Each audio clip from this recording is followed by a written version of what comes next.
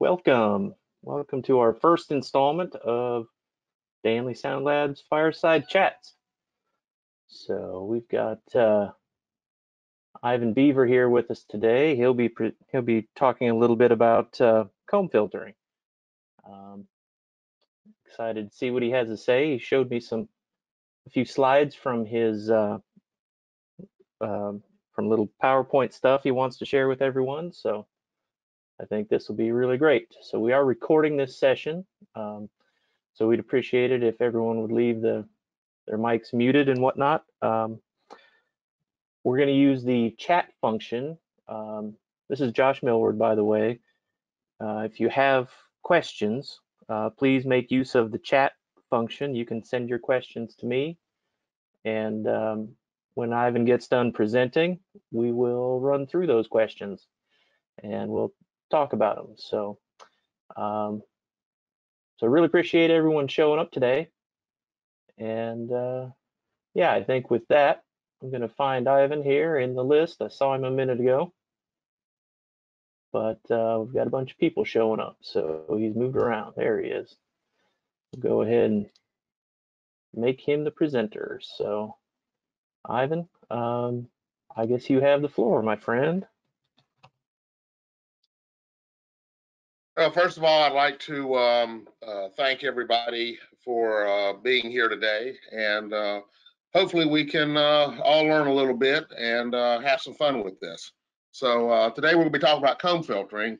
It's a term that's used quite often, and a lot of people use it. They don't understand what it means, so hopefully this will clear some things up for you. Hang on, I've got to move some stuff around on my screen here. Generally, it's a term that's used but misunderstood.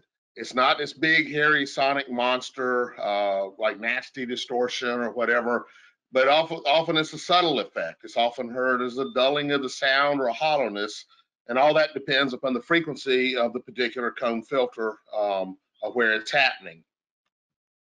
Oops, hang on a second. I'm not.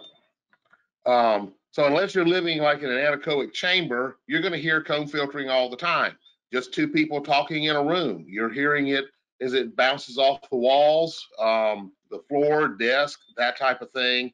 And it doesn't matter what the source is, whether it's acoustic, just people talking, or it's amplified through a sound system or speech or whatever, it has to do with frequency. And simply stated, it's the same signal arriving at a location at different times. As simple as that. And when they arrive at different times, you have notches or cancellations in the amplitude or the frequency response. And it can be from two sound sources, like two different loudspeakers, or reflections, like a loudspeaker and something bouncing off a wall, or it can be two microphones on a single sound source, like putting two microphones miking a drum. If they're at different distances, you're going to have notches in the frequency response and cancellation. And the difference in the signal arrival times is what determines the frequency of the notches. We'll get to the math here in a little bit. But the first or the lowest frequency notch is going to be 1/2 of the difference of the arrival times. The rate at which the further notches are going to be multiples of the differences of the arrival times. And when you look at it on a linear scale, the notches look like the teeth of a comb, and hence the reason it's called comb filtering. We live in a logarithmic world, so we view things a little bit differently, and so I'll show you stuff later on. It'll be on the logarithmic scale.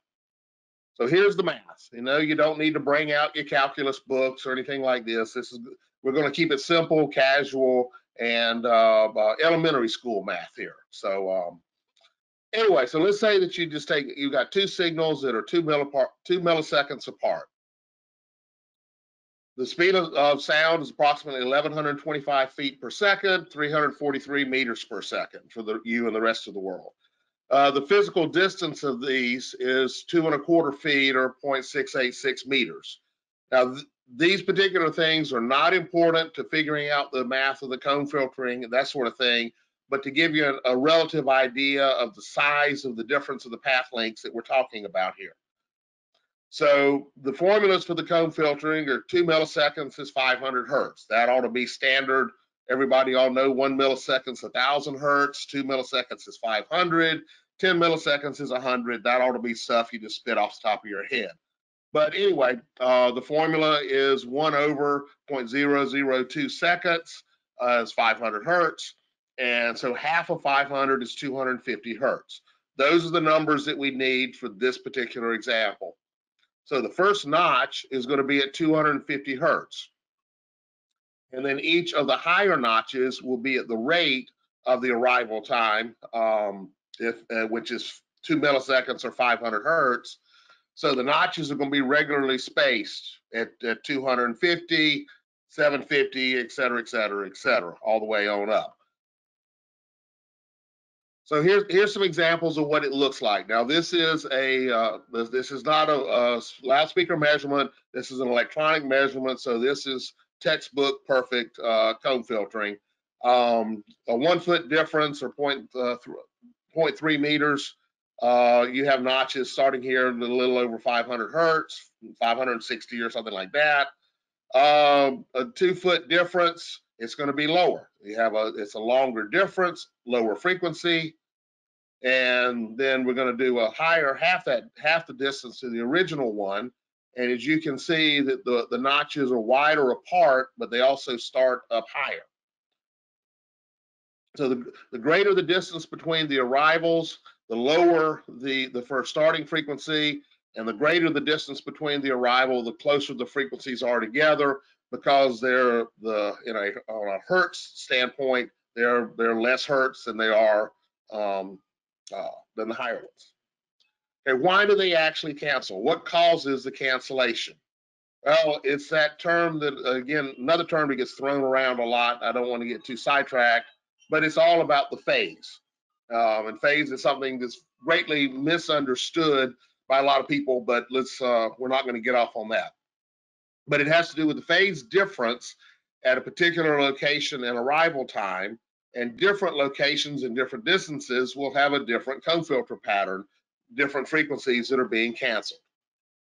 Since phase is time measured in degrees and it's based on the wavelength, the signals that are 180 degrees out of phase at a frequency based on the arrival time will cancel the most, and the frequencies that are in phase, less than 90 degrees, will sum. And a lot of the 180 degrees, a lot of people say that's out of polarity. Polarity has to do with an equal and everything all the way across the frequency response. Phase is frequency dependent. So since the difference of arrival time would mean that the two signals are out of time, but in polarity, they'll sum together a bit at the frequency of the difference, but they'll cancel at half of the time, 180 degrees out of phase, and the subsequent higher frequencies based on the time difference in the arrivals. So a couple simple graphics here. In phase signals will sum together. So here we have a sine wave. We add another sine wave. I offset it a little bit just so we can see it. And when you put the two together, you have twice the amplitude. That's all standard and easy right there. So the out of phase signals will cancel. So here we have the first signal, the first arrival, and now we have the second arrival coming in. Now that second arrival is in polarity. It may look like it's out of polarity, but it's in polarity, but it's offset by a half of a wavelength. Okay, the reason, as you can see, it starts a little bit later in time. Okay, so it's in polarity, but it's out of time.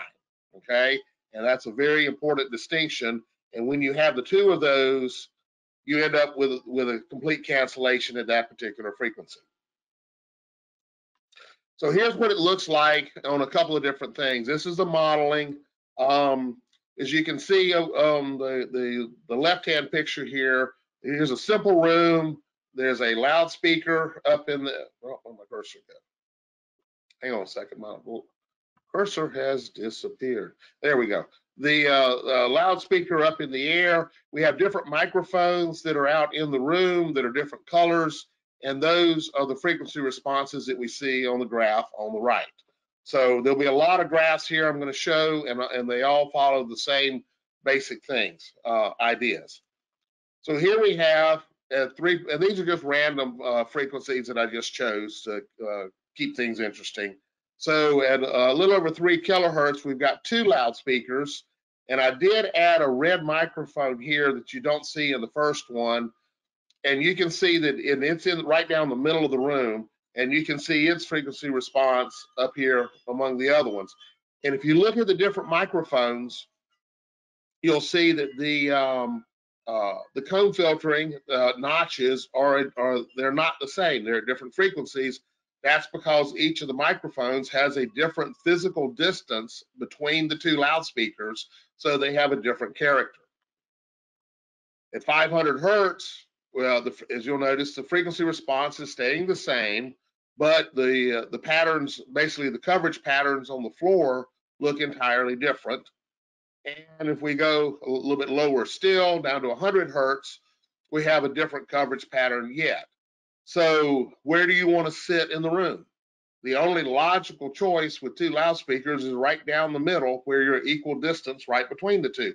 Anywhere else is going to give you notches in the response. And subwoofers have the same problem also. It's not just full range cabinets. And it doesn't matter whether they're spaced on the floor or they're floor and flown, the results are going to be the same, but they're going to be in different planes that are 90 degrees apart. And the interference patterns are going to change from, instead of being from side to side, if they're sitting on the floor, they'll be front to back if they're up in the air. Whoops. Okay, I double clicked, sorry about that. So the first slide up there is 31 hertz with subs on the floor. And you can see the interference patterns that are going on there. And to the right, you can see the frequency response of the different microphones. So it depends on where you're at, you're going to end up, you know, if a kick drum is tuned at a particular frequency and you're in a null, you can say, hey, I can't hear the kick, while other people will be having tons of kick. It's just that you happen to be sitting in a null. And down at 63 hertz, you can see that there's a different interference pattern. And up at 100 hertz, it's still a different interference pattern again. So you can see what's going on with space subs. Now here is a flown sub and a floor sub at 31 hertz. And again, you can see the frequency response on the right-hand side, the different mics over here on the left-hand side with the two speakers here. At 63 hertz, what's interesting is that it's loud down here in the front, and then it starts getting quieter, and then it starts getting louder towards the back of the room. Okay, because you've got this area of cancellation based upon the spacing of the subs. If we go up to 100 hertz, we end up with a different area of cancellation that's a lot, and the bluer, the darker the blue, the quieter it is, the redder the red, the louder it is, okay? For those not used to doing models. So here is a single sub on the floor, and as you can see, the frequency response on the right-hand side, since it's a single speaker, there's no cancellations going on. This assumes no walls. We're outside in the middle of a field. And when we fly that sub, we have the same frequency response. Now, one thing that you'll notice is that so it's not a matter of floor or flown. It's a matter of, so there's no cancellation differences there. But what you will notice, and this is a completely different topic, but has to go with the amplitudes, is that if it's on the floor, it's going to be louder in the front than it is at the back, while when it's flown, it's more even from front to back. So what about mains? So this is a flown main with a sub on the floor. I chose a different model sub just because. And you can see the cancellations that are happening between the floor and the main and the floor. Down here is when you put the main and the sub that are flown together. You have a much flatter amplitude response. You don't have the cancellation. Why? Because the arrival times from the two different loudspeakers are arriving at the same time at each location. So you end up having a smoother response. And so when we add a sub on the floor, which is not uncommon, because hey, we'll put a sub on the floor for the people up close, and we'll put one up high for the people in the back. What do you end up doing? You end up actually causing a very erratic frequency response, depends on where you're at. So if you look at the overall the three options there, when the main and the sub are co-located right next to each other, we have the flattest, the smoothest frequency response. So how do we get rid of some comb filtering? Okay. Well, if it's reflections, then we can use absorption on the reflecting surfaces, or if it's a microphone, put it against the boundary. That way we don't have, if it's, if you got a microphone a couple feet from a wall, you're going to pick up a reflection from the wall, put it up against the wall. You just got rid of that reflection. It has to be right up against it, or what's called a ground plane measurement. But the ground plane doesn't have to be on the ground. It can be on a vertical surface. It basically just means a large surface up against the microphone. In the case of loudspeakers, use as few of them as possible, as we saw in some of the earlier slides. And one is preferable to be the least amount of comb filtering, so the direct signal is only one path. And if you're using multiple loudspeakers, you want to get them as close together and at a 1/4 inch of the highest frequency of interest being the goal. And this is the drivers, not the edges of the cabinets, okay? So you have to consider the location of the drivers inside the cabinets. So at 10 kilohertz is 1.35 inches or 0.0343 meters. So 1/4 of that is it means getting the drivers really, really close together, which is a physical impossibility. So that creates some problems. So you either get them very, very close together or a country mile off. In between, you're going to have some problems. And by having the arrival times a good bit apart, you move the first and the most dominant comb filter to a lower frequency, hopefully below the high pass filter point, such as on a like a downfill cabinet.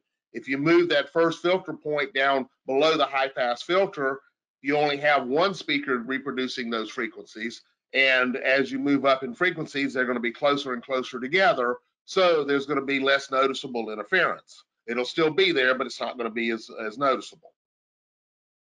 But it presents a new problem, which is a smearing effect, which is multiple sounds arriving at different times.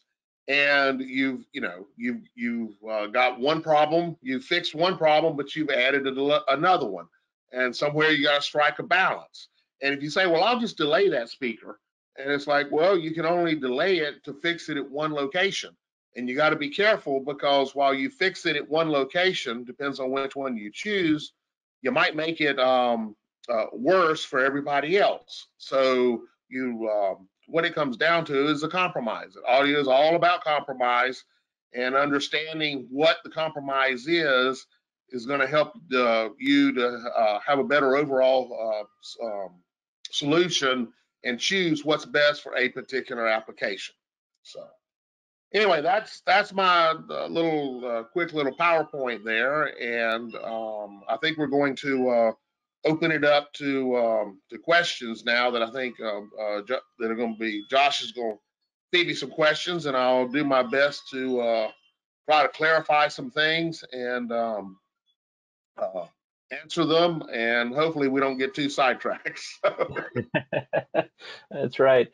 Thank you so much for sharing that stuff with us, Ivan. I think it's pretty interesting. I know comb filtering is one of those things that we hear people talk about a lot, and often when you engage people in talking about it, you suddenly realize that they don't quite know exactly what they're talking about. So we really appreciate you taking your time and sharing this with us.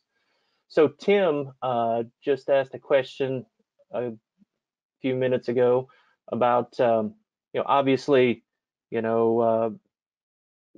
saw in your slides that there were issues when you would put more than one loudspeaker up and it's presenting the same signal. So Tim was asking about, can you speak to left, right, center versus stereo versus single point, and what that means with general comb filtering issues. Okay, well, and that is more along the lines of a system design standpoint. And in an LCR type system, one of the things that when people do that, the main thing that I see that people miss is that each one of the left, center, and right systems needs to cover the entire room. If it doesn't, then you're going to have to rely on the other speakers to do it. So when you're doing something with an LCR setup, the idea is to do a good bit of panning. And if you go to the center, if you want something to be in the middle, you assign it to the middle speaker and do not have it coming out of the left and the rights. And if the sound system is designed properly, then it's going to cover the entire room. And let's say you want to pan something off to the left because that's where the keyboard player is. You pan it off to the left and try to pan it a good bit so that there's more energy coming out of the left speaker than there is out of the right. It's when you do the subtle pans, that's when you start having problems. It works great on headphones, but doesn't work so well on the for a number of people spread out over a distance. And if you pan it, so if you pan it all the way to the left and your sound system is properly designed, everybody in the room is going to hear it. And so think of it as 3 different sound systems.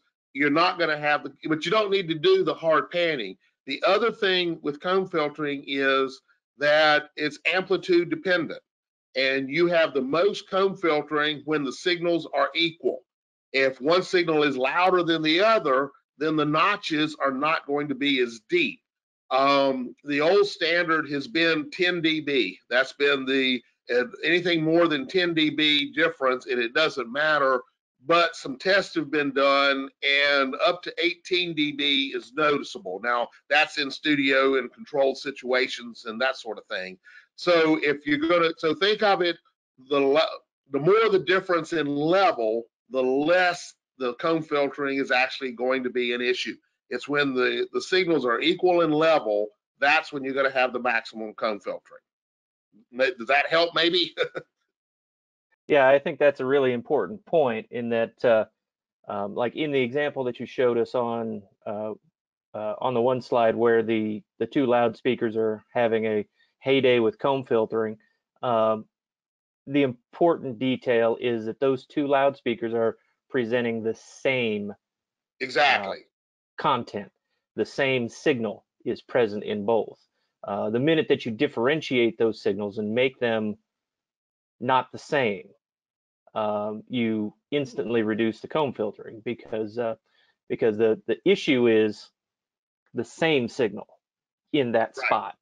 Yeah. So so we're open for some more questions. If anybody has more questions, if you want to poke them into the chat thing there, or I guess if we're available here, as long as we don't get too out of control, if you want to unmute and chat with us, I suppose that would be all right. So I should, while we're waiting for that, I'll go ahead and plug in here. You know, this is going to be a regular Thursday thing, I guess. So obviously everybody figured out that what time 11 a.m. Eastern Daylight Time is in their zone, and so we're going to be doing it at this time every Thursday. We'll be doing different topics all the time, so it's not just comb filtering week after week after week. So next week, I'm actually going to be talking about our DNA series products. We're just going to do a quick overview and cover some of the details that people often have questions about when they're setting up, particularly our amplifiers and things like that. Like, what do you need to do for power and things like that. So we'll definitely cover a bunch of that stuff next week. But let's see, we got a couple of quick questions here. Let me read them. And we are going to try to keep things on the Fireside chat. We're not trying to going to dig real deep into stuff. We're going to try to keep it light, try to keep it, more of a casual type of a thing. So, and this can be, questions can be anything, audio stuff and whatever. It doesn't necessarily have to be about the particular topic. We would kind of prefer it to be each time to try to keep the general interest on that topic. And so many things in audio, they do relate, that they're so intertwined. One thing intertwines with something else of, well, I can't put my sub and my mains together. Well, yeah, because it's physically impossible in a particular situation. Well, then there's going to be some compromises, and there's some things you're just going to have to deal with, and then not and basically ignore it. Yeah, this is what's going to happen in this particular room, but given the circumstances that you had to deal with, there's not a lot of options. The one thing that I see a lot of times that people talking about, well, I'm going to use I'm going to mic the speaker up close, and then I'm going to, like on a guitar amp, then I'm going to mic it further away to get a room sound, and then I'm going to do this, and we're going to add all of these things together. Well, that would be nice if sound traveled at the speed of light, but it doesn't. And since the slow speed of sound, that's what actually causes the comb filtering.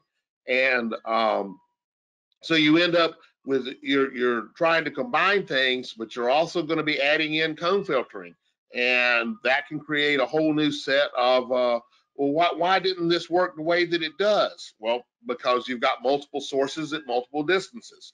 Now, in the case of like say a guitar amp, okay, I can delay my microphone that's spaced, that say it's 2 feet further out and one up against the cone. I can put a delay in there. I can delay that second one. Delay the first one to where it matches up with the arrival of the second one, and then I've taken care of that problem. But I'm only interested in one spot in space. The problem gets to be is when you have multiple people in multiple places. That's where the comb filtering gets, you can't use a simple delay, because I can't use a different delay for each person. So we've had some good questions pop up here. We're just going to run down the list here. Devin asked, can you please speak to subwoofer arrays and providing the most even coverage to the whole crowd? How obviously when you set up subwoofers, if you're doing a typical bunch of subwoofers in front of the stage kind of thing, depending on how many you're using, they can start to get really wide, and obviously that can cause, the distance from one end to the other can cause some comb filtering, and can cause some directionality to happen with the lobes that are coming off of that array of subwoofers. So you want to approach that a little bit, Ivan? Yeah. What Josh is alluding to is, like, let's say that we got a big audience and you can't put them all in the middle, and so you spread them out across the front. And when you end up with a long enough line, and it has to do with frequency, basically you end up with what I call a sideways line array effect. And line arrays work by cancellation and a narrowing of the pattern due to the cancellation, which is the comb filtering. And so what happens is, when you put them across the front, then as long as you're directly in front of it, you're fine. But as soon as you start to move off to the side, that's where you get to have a problem. If you just got a couple of them in the middle, then it's going to, as you move off to the side, the level's going to drop off slowly. If you've got a line, let's say 20 or 30 feet long, then when you get out of that pattern, it's going to drop off dramatically. Now, in some cases, that can be very advantageous. If you're doing fairs and festivals and you got vendors set up on either side, they don't want all the low end, and because they want to be able to hear people and place orders and get their money. But if it's just a big concert, you're trying to do everybody, then you have a problem. One way, there's a couple of different approaches that you can do. One is if you delay the outer ones a little bit. Think of it as a pebble in the pond, of dropping a pebble in the pond. It takes time for the ripples to get out to different points.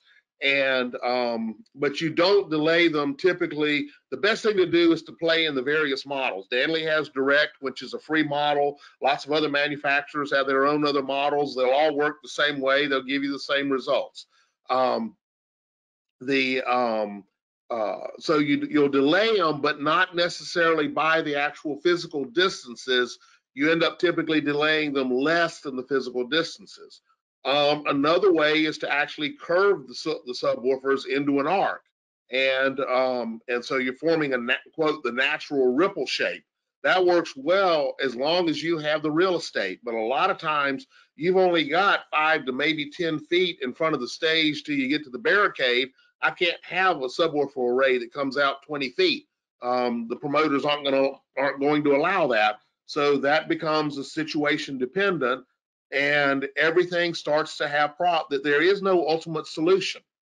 And part of the problem is it's one thing to think about just the subwoofers, okay? Oh, wow, I did this perfect delay. I've got perfect loud coverage, the subwoofers and all of this. That's great. Is it a subwoofer concert? What about your mains? What are you going to delay your mains to now?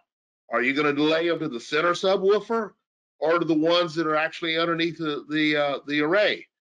And depends on where you're standing, you're going to end up with a different delay time for any seat that you end up trying to choose. So you end up, this comes down to this big compromise thing, and it's trying to understand the compromises.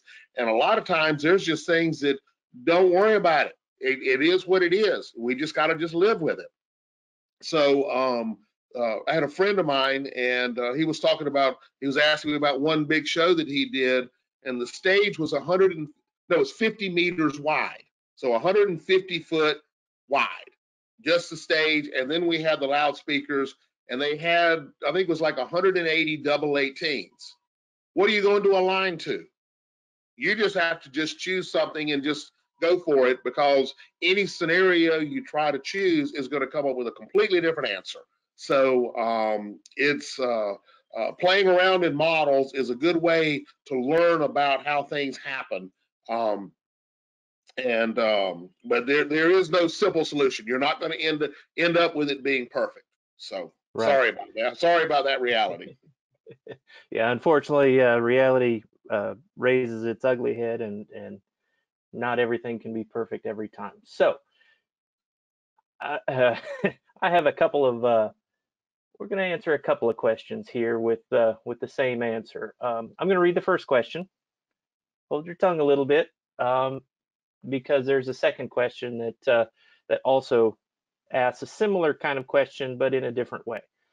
So Ed asked, would it be implied that there is significant comb filtering in line arrays, especially in the upper frequencies, or does the tighter vertical pattern eliminate the overlap and the comb filtering? So okay. so that's one question. Okay. And then Kim had asked, would a traditional loudspeaker box with a separate woofer and horn have comb filtering issues as a single unit? And if so, would it be logical to assume that that multiple such devices would create more of an issue? So I feel that these questions are related. Yeah. Because they talk about arraying loudspeakers together. Two different ways, sort of, but I think they're related because they talk about having multiple loudspeakers and the comb filtering issues that can be created by having that together. And I think it's in a way related to what you just were talking about with the subwoofers, just moving up the frequency range a little bit to the mids and high frequencies. So I guess if you want to address Kim's question first about the comb filtering issues that can happen between the woofer and the high frequency driver in like a two-way box first, and then we can come back to Ed's question about the comb filtering in line arrays. Yeah, they are definitely totally related. In a single cabinet, when you've got the drivers that are offset from each other, you're going to, at one point, they're going to be equal distance between it. So everything's fine there. But if you move vertically up or down in the coverage pattern, the distance between the drivers changes. So therefore, the comb filtering is going to be different. It's going to mostly happen around the crossover point where the level between we'll just do just a two-way cabinet between the lows and the highs are equal. A little bit above and a little bit below that in frequency, it's not going to be as noticeable, going back to the earlier conversation about level. So it's going to be happening mostly around the crossover point, which unfortunately typically happens to be around the middle part of the vocal range in most cabinets. So therefore, it's going to affect the intelligibility. So the old thing of a single driver being the best sound system, that's correct. Is a single full range driver is going to give you the best phase response. You're going to be equal distance from it because there's only one thing. I mean, your distance may change as you move around, but there's only one thing that you're getting a signal from. So with the and going on to the second part of the question, with the line arrays, it's the same thing. You can't help but hear multiple boxes. Now, one of the fallacies is that, well, they only have a 10-degree vertical pattern. The problem is it comes down to that darn physics stuff. And the with horns, the narrower the pattern is, the bigger the horn has to be to have the same kind of pattern control. So a horn that has a wider pattern that is the same size as a narrower one is going to have pattern control to a lower frequency. So, I mean, if you wanted to do the game, okay, here's a line of 16 boxes. Here, we'll turn them on one at a time. Can you hear all 16? Yes, they're slightly different in level, but you can still hear all 16. Guess what? You're a different physical distance away from each one of them. Some of them are going to be kind of close together, so their comb filtering is going to be up high. But but if you're up close, the one on the bottom versus the one in the top, they're going to be a dramatically different physical distance apart. Therefore, that comb filtering is going to start to be at a much lower frequency. And you can easily hear this if you walk from, like, put pink noise into a line array and just walk from front to back. And what you'll hear as you walk from front to back, you'll hear the swishing, the whoosh, swish, swish. And what that is, that's the different fundamental comb filter frequencies based on your physical position of you walking from front to back. So, it depends on where you're seated, depends on where which notches are going to be most dominant. And so, and it's the cancellation of the comb filtering. That's what actually causes the whole line array to have the overall narrowing of the pattern of the whole thing happens because of all the cancellation that's going on. And so it's in one way it's good, but if you look at the models of coverage and stuff, you'll see, just like we did on the flown subs and the floor and the flown subs. Well, you saw this one ring out there. Well, if I had done multiple subs and stuck one in the middle, then we would have had multiple rings. And so what you'll see is different hot spots and low spots in the coverage, and they're going to be different at different frequencies. Maybe that helps to something, but it all works it all comes down to phase and the phase cancellation because of different times. And the one thing that I did say earlier that is, it's not quote an error, it may be slightly deceiving, is it and not it's you want to keep anything within a quarter wavelength, which is 90 degrees. But at 90 degrees, you still have 3 dB of summation. So as you go out a little bit wider, I think around 120 degrees is where you have two sources. They can be 120 degrees out of phase and have no difference in level. Beyond 120 degrees, there starts to be cancellation. Shorter than 120 degrees, there's addition, but the general rule is 3 dB or 90 degrees. So you want to have them close together. All right, cool. Thank you for answering that, Ivan. So Jonathan asked, can comb filtering present from a loudspeaker design, so comb filtering that's inherent in the design of a loudspeaker, and he used the example of the Bose 802, be corrected through DSP. So can I, we have lots of fancy DSPs available on the market these days, and lots of them have all kinds of really cool filtering and stuff available in them. So can I take that and throw it at one of these loudspeakers and make it sound good without the comb filtering in it? Yeah, absolutely. But there's a couple of caveats. So let's take the 802 as the example. First of all, we need 8 DSP channels with 8 amplifiers. Okay, so you're going to have to rewire the cabinet to do that, and you have to choose your listening position. Okay, and we can delay everything, whichever the closest speaker is. That's zero time. I mean, the zero time to be subtracted away from the other one. So if you want to work backwards, you take the furthest loudspeaker as 0 and then add additional delay to all the other ones, and then you can line them up to where you can have all the delay times will be totally right, as long as you don't move. Yeah, that's only for one position, right? That's one seating position. As soon as you move a foot to the left or a foot to the right, you need a completely different set of delays. So in the case of like studio monitors, to where, yes, I'm sitting at this position in the console and I'm not going to move, then yes, that could be done. Or a home listening environment or something like that, as long as you're going to do it for one seat. But doing it for multiple seats, I can't have different delays on different speakers for different seating positions. So you have to choose a spot and go for it. I remember years ago in my very first the first smart class that I took, I'd been using smart for a while back, but this was back at the EAW factory, and I was doing install at the time, and I was the only installer. Most everybody else there was a tour guy, and so, which I did 25 years in the tour industry.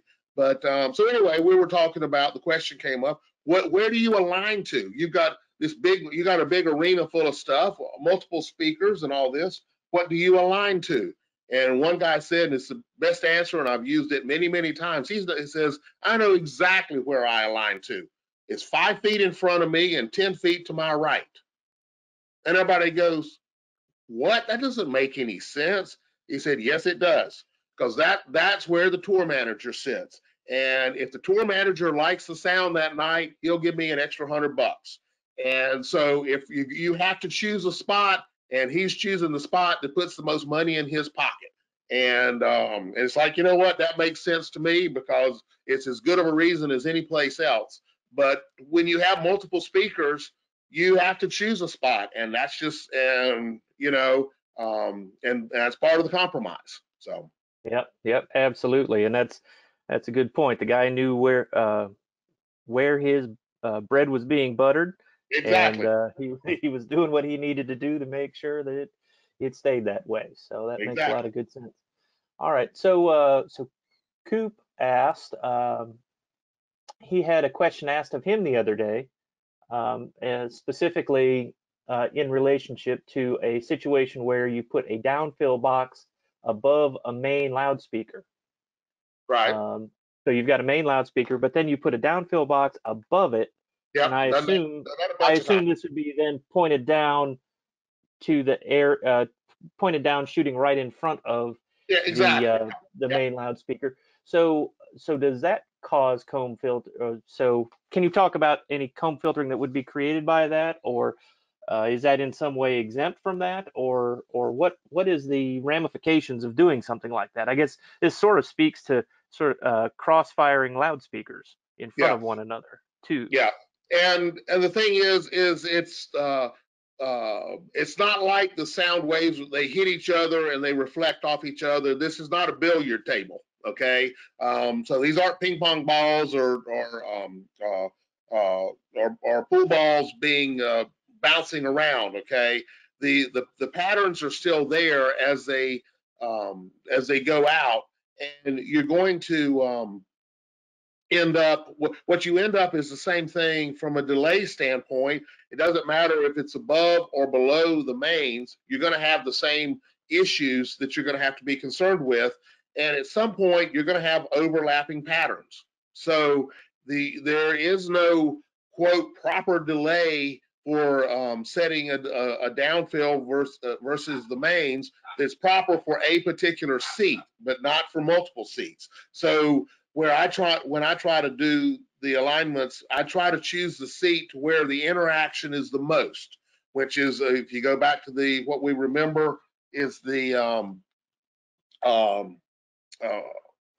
difference when the levels are the loudest, that's where you have the most interaction. So I choose the worst spot and then do the alignment there. And as I like in a case of an auditorium, as I move forward closer to the front, I'm moving more into the downfill and out of the main.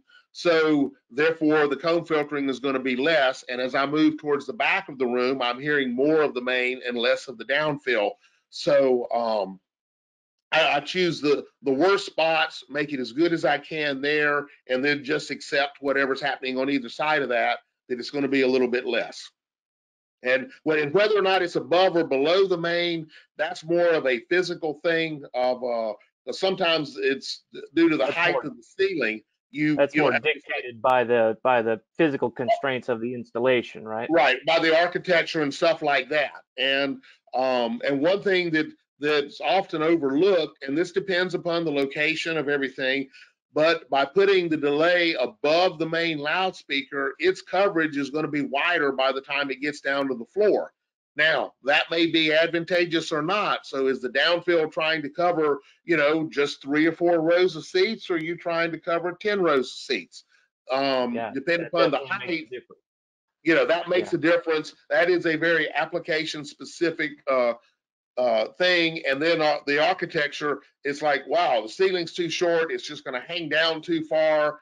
But in some cases, we almost put it above the speaker facing straight down, and because we can kind of get it out of the way there. So those you make those decisions. It's one of these compromise things. Yeah. So basically the takeaway from that is that it's the same compromises as traditionally mounting the downfill under the main loudspeaker, in that the overlap area is the primary area of concern, right? Where you're going to have the comb filtering rear its head because you'll have the 2 sources. So Alex asked a related question. So he asked, what kind of effect does box shading have? What kind of an effect does box shading on an array have in regards to comb filtering?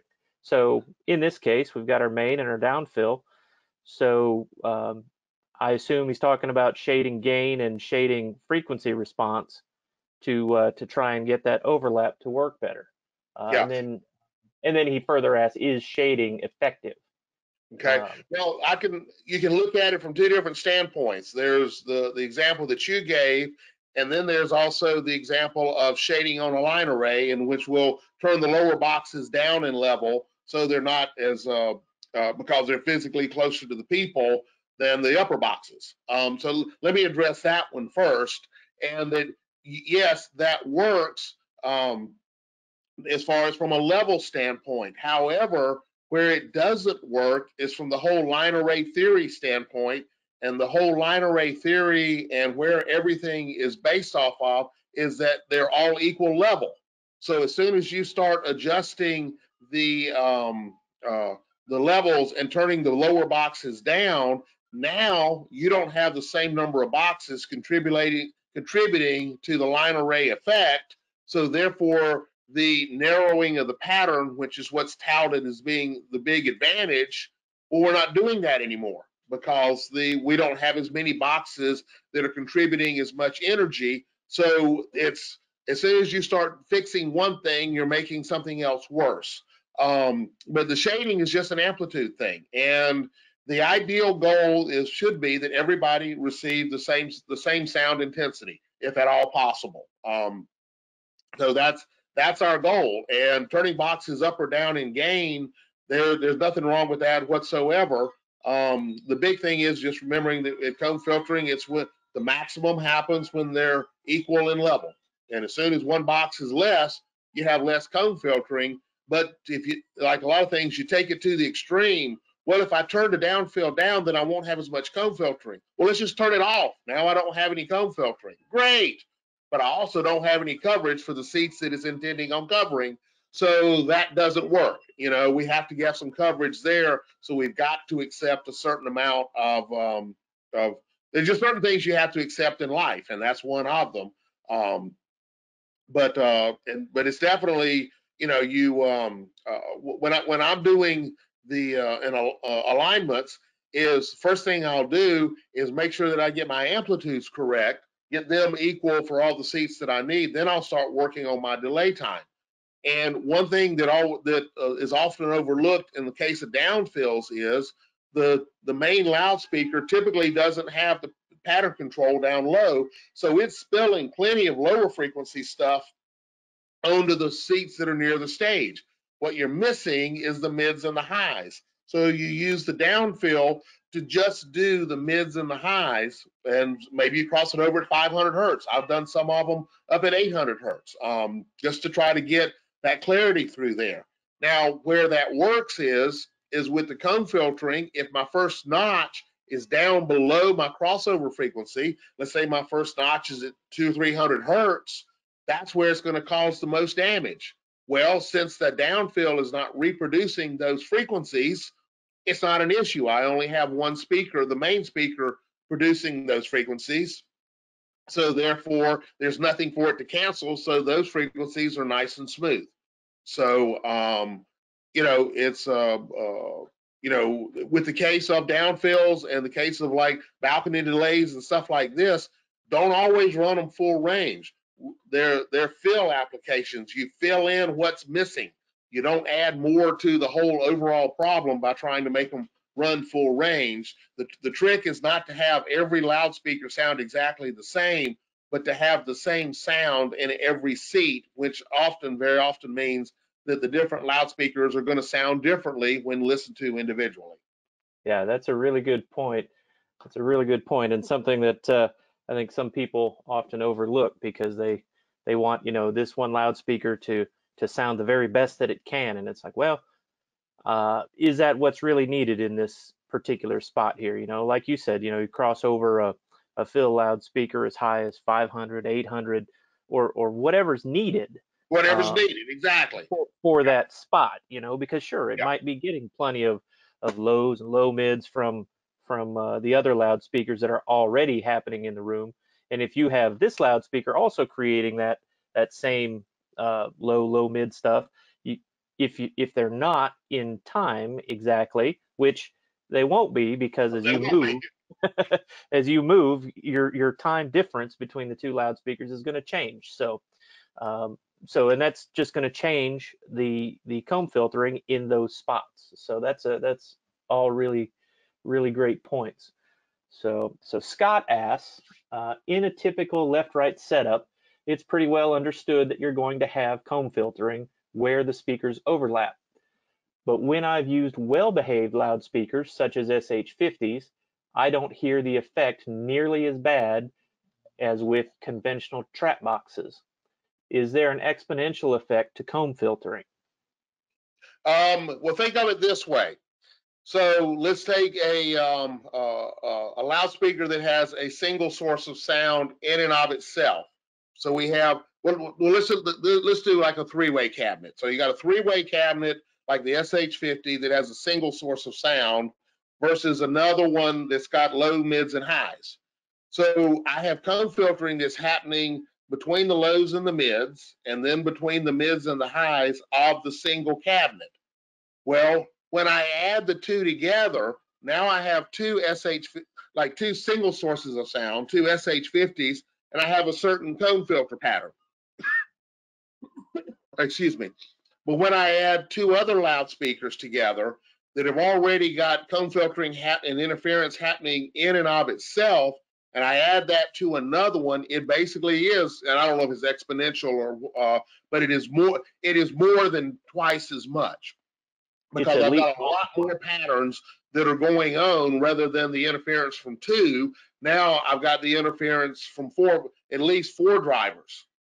So, so yes, that's why having a really well-behaved speaker that has a single source of sound, they array better than those that have multiple sources of sound in between them, because it just keeps, you end up with so many more different paths, you end up with so many notches in the response, it starts to be a mess. Right. Yeah, that's a great point.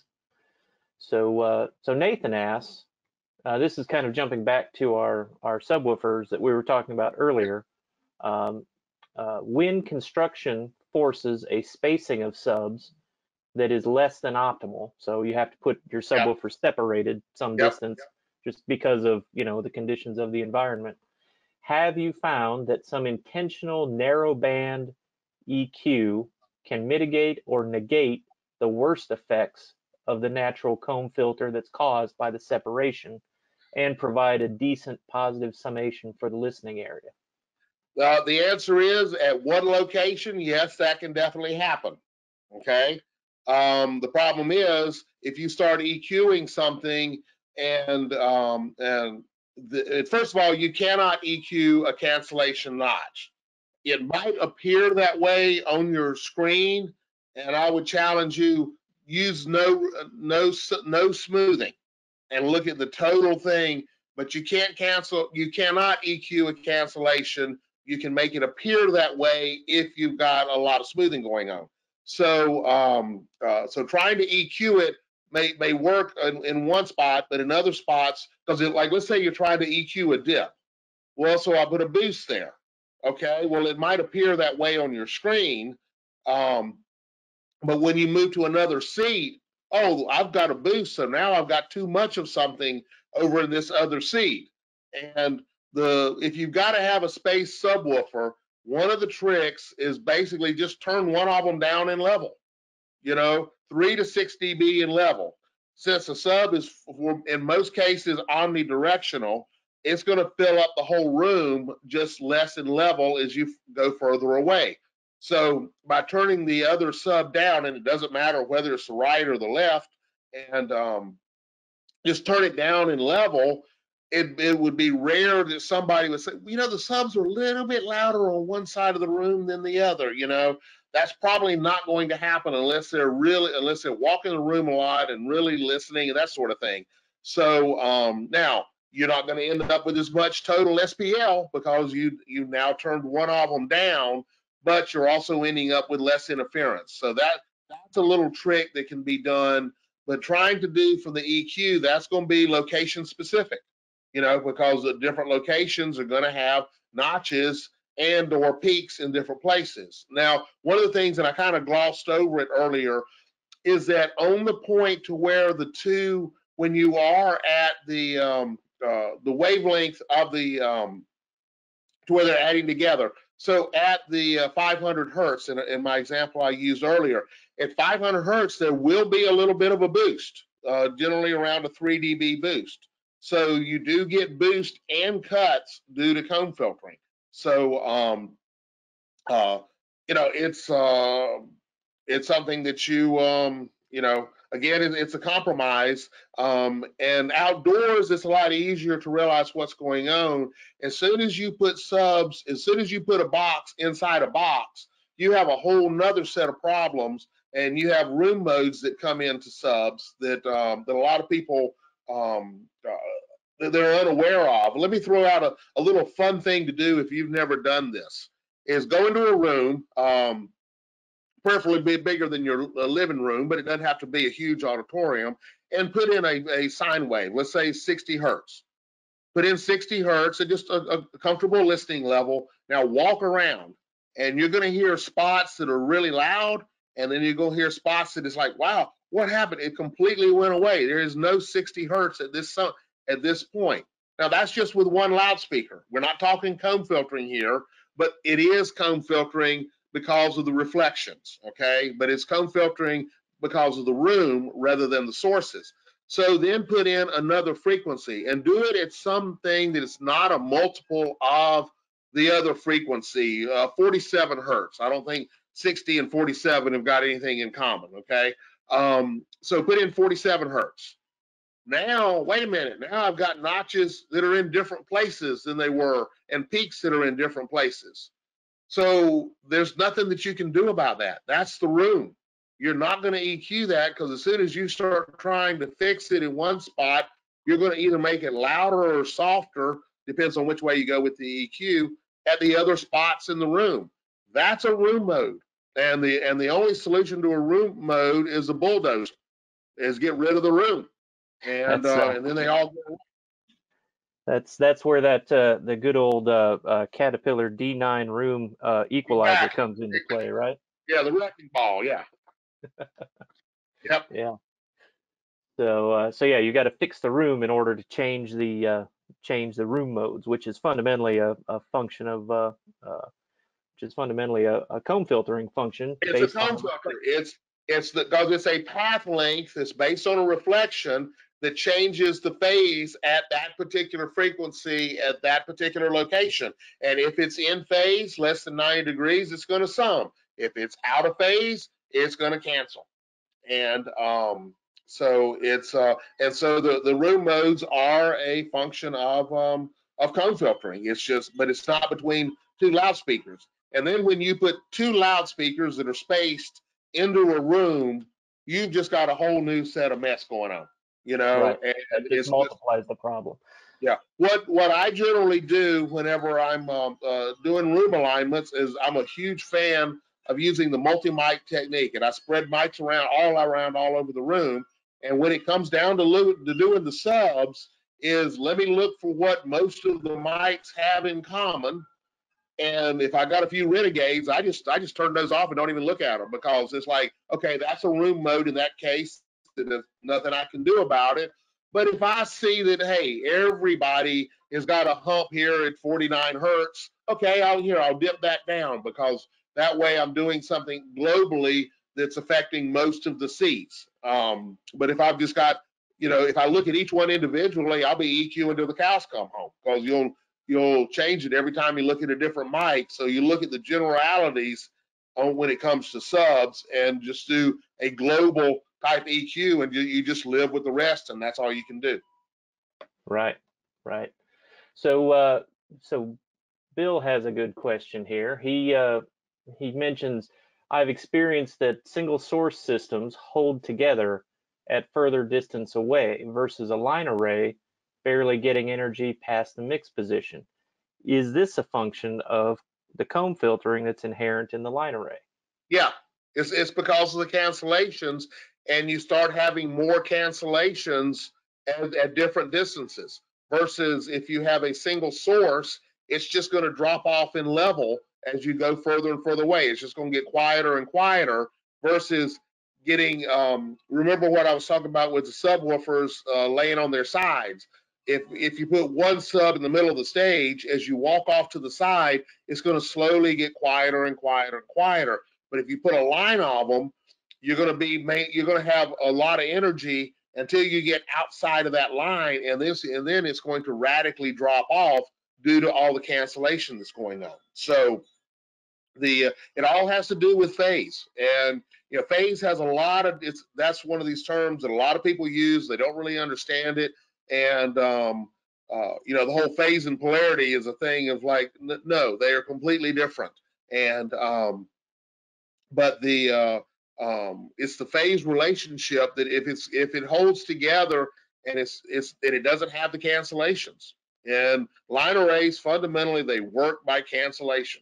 And that's why when you add more boxes, depends on where you're at, you're not getting a whole bunch of summation in level, because you've added you're getting addition in level, but you're also getting addition in cancellation. So you're not getting more and more. That's why it takes so many boxes, because each one is partially canceling the other one. So but that's why basically why they don't hold together. And that's why, especially when you go outside and you have the wind blow, and that's why you hear the wind effects on, and it doesn't matter whether it's line arrays or, as I'll say, and I hate to use this term, point sources, because most of the boxes that are called point sources are actually not, but many people call a point source just a box that has multiple drivers in it. But unless they're originating from a single source, it's not a point source. And so like pile up a bunch of KF850s like the old days and have the wind blow, and it just sounds like the wind's just carrying the sound all over the place. Yeah, What you it hear a lot of the same. I've done that before, and you hear a lot of the same swishy swish going on that you Yeah, hear with the line array yeah. action. And what's happening there is that you've got is the temperature gradients, is the speed of sound changes dependent upon the temperature. Okay, and so as the wind is blowing, it's cooler in one part of the array than it is the other part of the array. So the speed of sound is changing at that. Therefore, the time that it takes from one part of the array to reach your ear versus another part of the array to reach your ear changes. So the cone filtering is changing because the wind is blowing. Even though if the wind's not blowing, it'll be constant. But as soon as that changes, now we have it's basically like a a phaser on a guitar, a guitar effect. All that is a straight signal that goes through, and then a delayed signal that they change the delay time, and the two more are mixed back together. That's all a Right. phaser is, and it's just a cancellation of the and they constantly change the speed is what's changing the frequency of the cancellation of the delay time. And so that's that swishy swishy sound, which is cool on a guitar but not so cool on a PA. Right. So I was hoping to kind of keep this to an hour, and I just noticed that we're actually over our hour a little bit here, but there's a couple more questions if we Yeah, want to briefly touch on them. So Scott asked, in a left-right system, a stereo configuration would be preferable to mono as far as comb filtering is concerned. I think an important distinction here, Scott, is you talk about setting up a left-right system and it being stereo.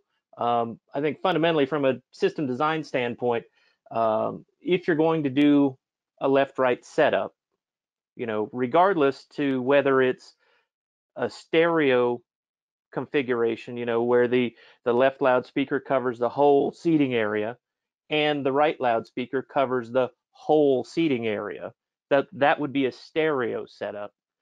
It's important to differentiate that between the way a lot of PA systems are typically set up, which I would call a dual mono system, where you still have a left and a right loudspeaker, but the left loudspeaker is covering the left part of the audience and the right loudspeaker is covering the right part of the audience. correct. In Yeah, that case, you will have an overlap area in the middle typically, and oftentimes there's an aisle down the middle. So depending on how how wide the coverage is of the loudspeakers you're using and things like that, um, that overlap area can be larger or smaller, and thus the yeah, effects of the comb filtering where they meet be larger or smaller. But I just wanted to take a second to differentiate those two, because the system looks the same when you look at it, right. right? You still have a Yep, left loudspeaker, you still have a right loudspeaker. You wire them up in stereo so that you can send something from my console to the left side, send something to the right side. I can send the same thing to both sides. But if those two loudspeakers are set up in such a way to cover where each of them cover the entire audience, sending a mono signal in equal level to both of those loudspeakers would be the worst case scenario for causing comb filtering through the whole seating area. And again, you think about it, wherever you are in that audience, you're some distance from the left loudspeaker and some distance from the right loudspeaker. As yep, soon as you move in that audience to a different spot, now your distance from the left loudspeaker to the right loudspeaker has changed. So you right. can't use delay to fix that, because wherever you are in the audience, you're a different distance than somebody else. Yeah, and you're a different distance from the loudspeaker, which means the amount of comb filtering changes in the depth of the comb filter, and it because of the level difference, and it also the difference in arrival times changes the frequency. Yeah, so if you've got two speakers that are not covering each one is not covering the whole audience, the dual mono as you talk about, or you could call it an exploded array, that type of thing. right in the dead center is going to be a good place to listen. All the way to the left and all the way to the right are going to be good places to listen. But it's the areas when you're not equal distance from the loudspeakers, and you're still within the coverage of that loudspeaker, those are where the problems are. And that's why LCR is a whole lot better, because if you want something like, well, the lead singer's in the middle of the stage, I don't want to pan him to the left. That'll be weird. So that's where the LCR comes in.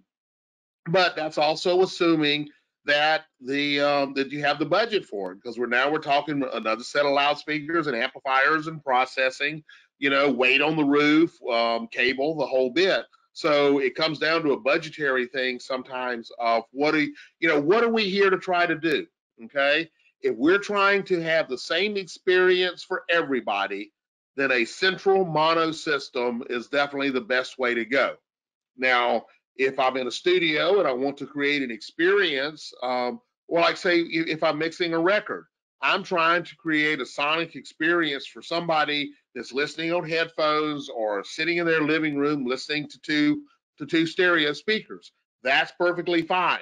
But when you start to try to address 500 or 2,000 people, now is when we start having the problems, because you cannot be equal distance to all the same people, to the different people at the same time.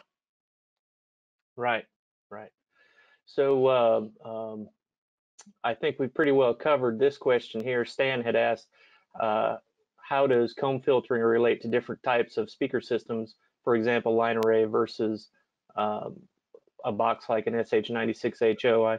I feel we pretty thoroughly covered that. Well, let's go a little bit further onto that. Depends on which plane we're talking about. Okay, in the left to right, let's say you've got a pair of 96s left and right, and a line array left and right. Doesn't matter the brand. Okay, as you move front to back, you're going to hear interference issues in the line array due to the comb filtering. But with the single sources, you're not going to hear that. As you go left to right, you're going to hear that they're going to be equal. The differences between the two systems is going to be the same. I've got a source on the left, I've got a source on the right. If they're in the same position, the comb filtering is going to be the same happening left to right as it is, but front to back is where you'll hear the big differences. Oh yeah, that's a really good point. So I think the last question I have here, I've saved this one for last because it doesn't relate so much to the comb filtering that we've been talking to. It's more of a product question, a Danley product question. But Ethan asked, on paper, the TH812 seems to be comparable performance to the BC subs for much less money. Why does it not seem to be more popular, or at least discussed online? How does the performance actually compare in real life? That's a good question. First of all, I don't have anything to do with money side, so I'm not going to discuss. I don't even know what either one of them costs, so I'm going to avoid that completely. And I've never done a comparison of them side by side to see how they actually stand up. So I don't have a real good answer on that. The BC, they are different technologies. The 812 is a tapped horn, while the BC is a boundary compliant horn. So it would be considered a straight horn, and we're not defeating physics. We're just playing within the rules of the horn is actually bigger than it actually looks on the BC, and so it's more of a straight horn type of a thing, and people like 18-inch drivers more than 12s, because an 18's got to produce more low end than a 12. And a quick story, I had a friend of mine over in Germany. He did a lot of EDM stuff, and it was one festival he was looking at doing, and the promoter was really hesitant because he didn't want him to bring out his 812s because 12s are no good for low end, and we need to have deep low end. And he convinced him to give it a try. And at the end of the first show that he did, he told him that if the promoter said, if you ever show up and you don't bring these, it'll be the last time that you show up here, because I want these on every one of my events. And so, you know, some people are just hung up on driver size. And to be honest with you, that's some of the reasons that we have some of the double 18s, because that word double 18 just rings a bell with so many people. And yeah, never mind having a single 18 that can perform as well as most double 18s yeah, do. It's only a single 18, and nobody wants to hear that. They want yeah, that, I need that 218 action. So yeah. Well, I've and noticed then one. don't let them know that you're bringing a 212. You know, Yeah. subwoofer will outperform most Well, I noticed that one 218. manufacturer is they're upping the game. They've got a double 19. They got a Double 9. it's a front-loaded cabinet, but it's a double 19, so it's got to be better than a double 18. So I'm going to leave that at that. So Yeah, Nathan just said people like the distortion of the cone breakup in the 18-inch. and which is true. That is part of the sound. But and if you do like that, and I'm not going to argue about that, but do not discuss audio quality. The Right. term audio quality will not enter into any part of any discussion. If you like the you know, it's like, well, I like the sound of my Marshall amplifier. That's great, but it's not the sound of the guitar. So let's Right. don't talk about accuracy. If you like that distortion, then that's fine. I'm not going to argue with that. And some people Right. do like the extra harmonics that come off of front-loaded subs. That's a sound that they prefer. Other people don't like it. So that is a personal preference. So, Right. you know, Well, I think with that we're gonna wrap this up here a little bit. Going to switch over here and let's see. So yeah, I just wanted to, before we wrap this up, I just wanted to remind everyone, you know, this is going to be a regular Thursday thing. We're going to try to keep it to an hour or less, so it's not, you know, eating up everybody's day completely. You know, we went a little longer than that today, but I thought we had some really great questions going on, and I really appreciate everybody showing up and asking questions. If anybody has any topics that they would like to see covered, or something that you would like somebody from Danley to talk about with these fireside chats, please let us know. Also, let us know how you've heard about these fireside chats. I know this one was a little short notice for a lot of folks, since you know, we just put the flyer up yesterday, I guess, and Ivan had posted about it on what, Tuesday. Tuesday So afternoon. yeah, so I know this one was a little bit short notice, but I thought we had a really fantastic turnout. I appreciate everybody showing up. But yeah, let us know if there's topics you want us to talk about, or people you'd like to hear from, or you'd like to have somebody's take on something. Let us know. We'd be glad to try and get some of that info in here. So anyway, I guess that pretty well wraps it up for today. Everybody We stay did safe record, out there.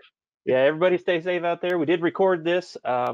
We are going to make it available. I think we've been talking about possibly putting this up on our YouTube channel. So we'll see if we can't get that done in the near future here. So thanks everyone for coming, and have a great day.